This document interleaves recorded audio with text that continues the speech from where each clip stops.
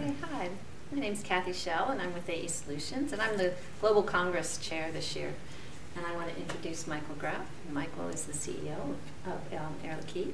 And Michael joined us as our keynote speaker in our plenary session for the GCPS, and he presented on sustainability. So thank you very much for coming to the Congress and for joining us this year. I appreciate it. Well, thanks for having me, Kathy. It was a real pleasure to get the opportunity to speak to the group. Thank you. You did a great job because you introduced and pulled in process safety in combination with sustainability and drove that forward as a combined platform, which I've always seen that, particularly when I saw the popularity of sustainability start kind of percolating up, right, and becoming more prevalent for organizations. And so I credit you for embracing that and pulling those together within your own organization. Do you find, from the standpoint of building other champions inside your company within your own executive team? I mean, what key positions have you seen on your executive committee that is going to be really important for you, I guess, on continuing to drive that forward?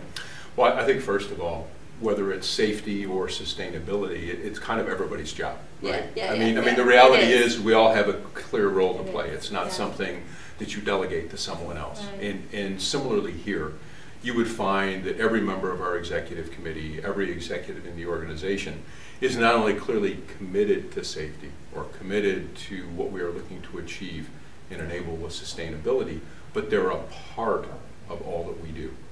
And so they actively get engaged in long-term strategic thinking on it. They actively get engaged in the many projects or development areas that we have. And they actively assure that it's really within the fabric of who we are. I mean, if you just looked at our own spend on R&D and you looked at all the projects we have, more than 60% of all of those projects have a clearly substantial benefit either for human health or for the health of the planet, in addition to all the other things we're trying to do as we do that. But that's a part of it. But that's a part of it. Yeah, it's fundamentally that's a piece that we have to do, right? I've had the opportunity, it's been great to interview various folks in similar positions to yourself because of a vision committee that I'm working on. I know you're involved in a lot of associations and things. And I guess one of the things that has been pointed out to me is that with the type of workforce that we're at now, a lot of your leadership positions actually change over quite a bit. You might have plant managers that are truly on a, they may be there for a year, 2 years, that type of thing. So they're moving up, changing quite a bit. And that a lot of the opportunities for us to make a big difference sit at that frontline supervisor level. Have you seen within Air Liquide, have you seen a similar type of a effect going on yourself in that respect? Absolutely. And, absolutely. I think your point is well taken. It's not just at Air Liquide, but in the other peers that I have, for example, at the American Chemistry Council, sharing perspective with other CEOs. I think everybody is dealing with this issue. The concept of how people entered an organization in the past and how they grew and evolved is different today. And also the speed at which people move is also different. How they consume information. Exactly, exactly. But they may not even know what to consume, right? Because if someone started their career coming out of school as a chemical engineer and ended up in an engineering team or in plant operations, they took what they learned in school and then they applied it in a practical way. They ingrained those basic fundamentals in the world around them, and then they continued to grow and evolve and innovate in everything that we do every day. However, you've got a lot of people now who are outstanding leaders and very good at what they do. A lot of opportunity and innovation. But they've never had those kinds of experiences. So how do you help them understand some of the basics of what to look for in safety or process safety as an example? What questions to ask? How should they think about it? And to make sure they don't delegate it, to make sure they own it. So what we've done, recognizing this as part of our integrated management system that we have on, you brought that up during the presentation. As part of the curriculum of training sessions we actually have a 2-day training session for senior managers and executives in the group, where they take 2 days out of their schedule and dedicate 2 full days to just learning and understanding safety. And how it fits in their operating model, exactly. I suspect, right? Exactly. Yeah, that same type of integration into what and it comes with real-world discussion. It comes with real-world examples. We'll bring people in from other places to actually describe some of the things they've gone through and what they wish they would have asked. if they had been the leaders at the time. It's interesting. Yeah. So you mentioned your role on the ACC as well underneath the responsible care, and you said you're chairing the responsible care committee. Correct. And look at that. And then the new, you said there's a new initiative underway. On sustainability, yeah. Just elaborate a little bit more on what they're doing. Maybe I should go down that one, the initiative that they're building on sustainability within ACC. So regarding sustainability, as we discussed earlier today, you know, the world is looking at every aspect of how they are impacted and where do we go with sustainability long term. I mean, we're all part of this big... it's worldwide, yeah. Exactly, we're all part of this big ecosystem, right? That's right. And so over time, as the world becomes a smaller place, we start to recognize more and more the impacts we have on each other, the decisions we take, what those impacts are, and a variety of other things. For the chemical industry, I think we've got a great story to tell.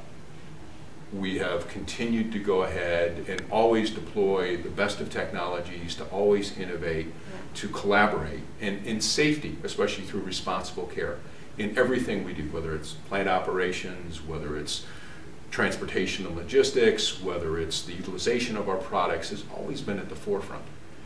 And as the world has evolved, and we look at the questions the outside world is asking, and we see the challenges of sustainability in the world around us, we see the key areas of focus in several different ways. The first one is, how do we design and operate our own facilities, recognizing longer-term concerns on particulate matter and greenhouse gases and other effluents and those kinds of things. So we've got to make sure we are leading by example, that we're doing the right things.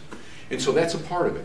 Another key part of it is the products that we provide to the world around us, the services that we provide actually enable a great many very, very positive things, whether that's in food availability, whether that's in water, whether that's in healthcare, whether that's in future transportation needs, whether that's in energy conversion over time.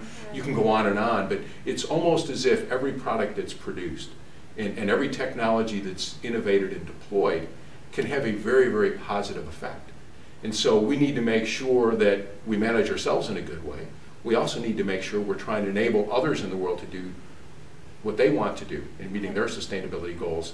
And we also want to make sure people understand that we actually contribute in very positive ways. Yeah, and that you care and you can help influence or support them in that way. Absolutely. Yeah, because truly in the industrial gas business, and as you pointed out, the diversity of the industries that you're servicing, right?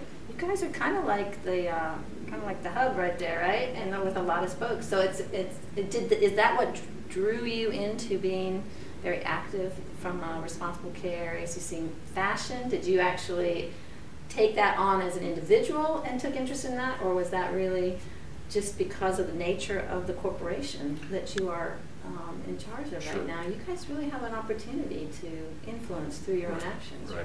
You're right. And it's multifold. I mean, clearly as a company, we are driven.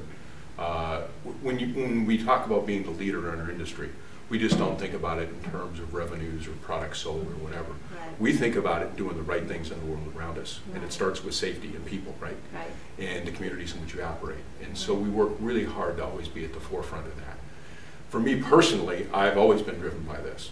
I've also, very early in my career, I was able to understand the importance of safety. Some of the wake-up calls. And so that's always been something that resonated within me.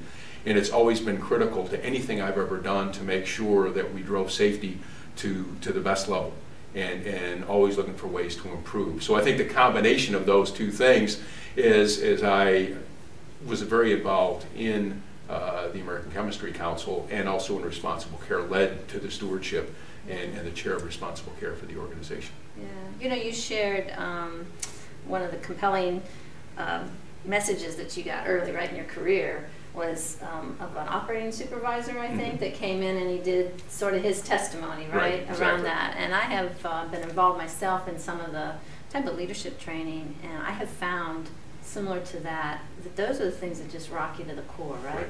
And that is a challenge for us, is to bring that lesson learned, that punch, to the new folks coming in and not have them live through that. So don't you wish you could reach back and grab that video and put it in front of everybody? Exactly. Because there's ones like that that are really. And so we do our best to try and recreate that as best we can. We do, yeah. You can't quite recreate that exact moment. Yeah. But utilizing video, utilizing people to come in and talk, by the time you put it all together, it can be there. And for example, as we deployed our IMS program on safety, and we really began to deploy that, we knew we had to have examples. We knew we had to do things. And whether it's internal examples, whether it's things we can bring from the outside world, you've got to continue to leverage things because that makes it real. Yeah, that's right. That's exactly right. Well, I really appreciate you joining us today. I know it's in transit as you're making more world travels, but thank you very much. Thank you, and thanks for inviting me.